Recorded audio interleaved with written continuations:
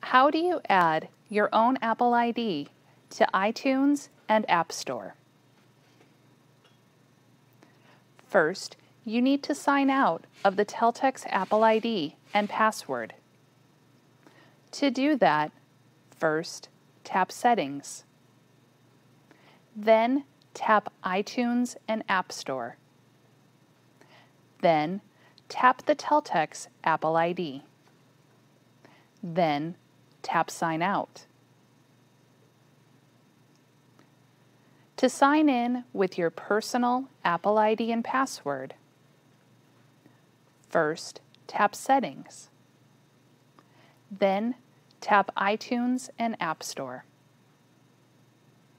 Then enter your own Apple ID and password.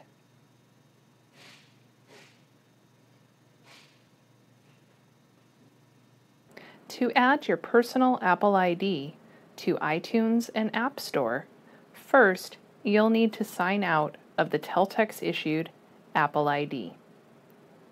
To sign out, first tap Settings. Settings is the icon with a gray square with circular gears inside. Once you tap Settings, the Settings menu will appear. In landscape mode, on the left-hand side of your screen, scroll down until you see iTunes and App Store. Tap iTunes and App Store. On the right side of your screen, you'll see your Teltex-issued Apple ID in blue. Tap the Apple ID.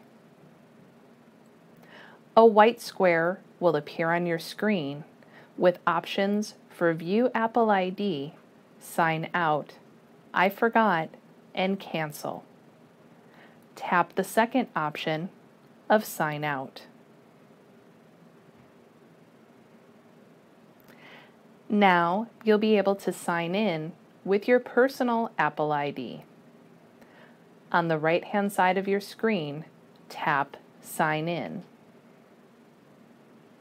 A white box will appear in the middle of your screen asking for your Apple ID and password. Enter your Apple ID, and then in the box below, tap where it says Password and enter the specific password for your personal Apple ID.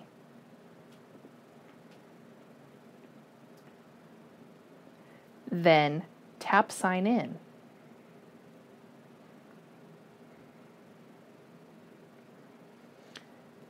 You are now signed in to iTunes and App Store with your personal Apple ID.